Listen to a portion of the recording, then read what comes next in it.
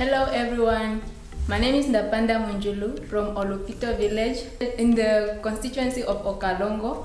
I started my primary school at José Primary School, and then currently I'm doing my Bachelor of Science in Metallurgical Engineering, 4th year student at Faculty of Engineering and IT. Since I'm currently doing my final year at the university, I'm currently working on a project based at Husab Mine, which is a uranium plant in Namibia, situated between Swakop and Arandes.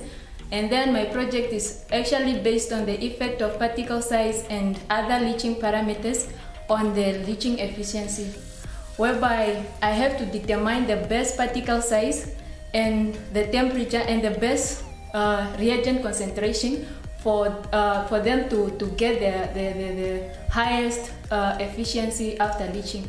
Okay, let me not bore you with the technical terms related on my project.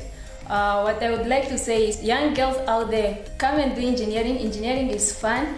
The world is mainly metallurgical engineering, so and the future is female. So ladies out there, come and do engineering.